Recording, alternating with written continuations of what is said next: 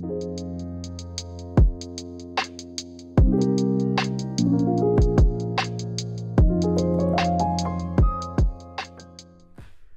everybody, welcome back to the Pressing Matters. I'm Scott. Thank you for tuning in today and thank you for your support.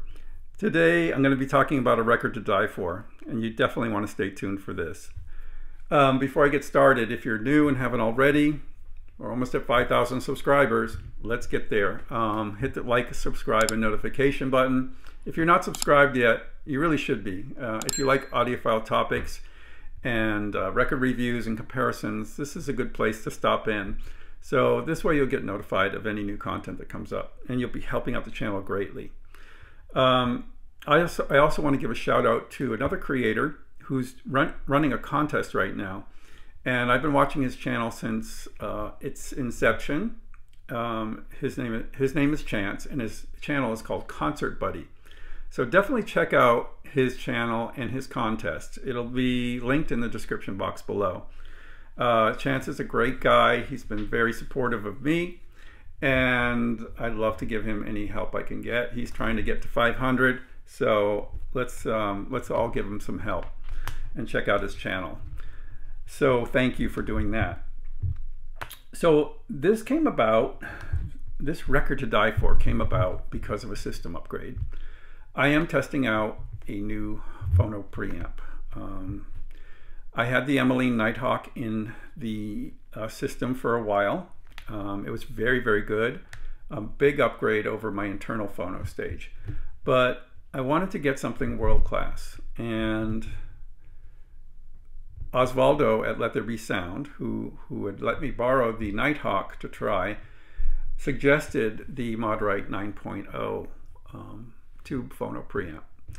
And I hesitated because it's priced almost at the same price as my entire turntable system. But I did want to make the leap into the big league as far as sound reproduction. And I read every review I could of the Modrite, and it's got stellar reviews everywhere. So this is in the system now. And when Osvaldo brought it over, he said, why don't you choose a record? You know, we listened to a few of the usual suspects and some familiar records, but he said, put something on, you know, you haven't heard in a while, you think might sound good. So I chose this. This is Belafonte Sings the Blues. And this is the Classic Records 45 edition. I bought this long ago, and I like Belafonte. And I have Carnegie Hall and most of the other ones in the original pressings. But this one I had never heard before the Classic Records edition. I subsequently found an original living stereo of it, but this one is better. It's much better.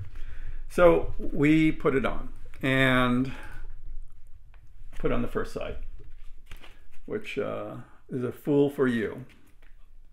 Starts off with a Fool for You. I mean, Osvaldo takes a lot to be impressed with something, and you know, he works with very, very expensive components and systems, and people that have very expensive components and systems. For me, you know, him coming over to see my modest system and try to make this work was really, really gracious. And even he was impressed with this reproduction of this voice. I was blown away. I mean, I was kind of like jaw dropped, but I think he was too, but maybe he didn't want to say it so much.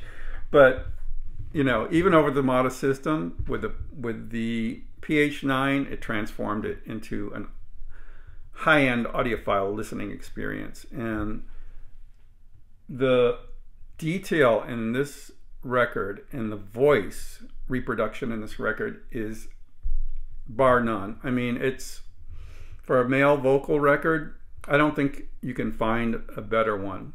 The way this was recorded, very simple setups, very simple arrangements.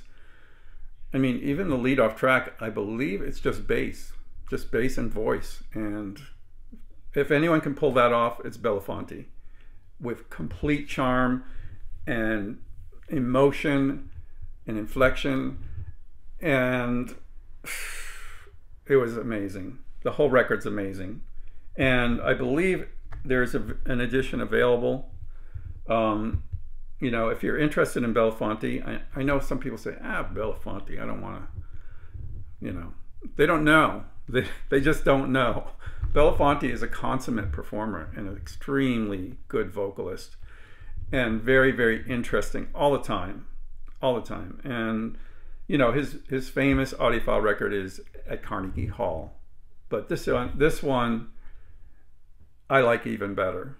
I like even better because it's him in a blues format, and he's singing these blues songs, and it's just like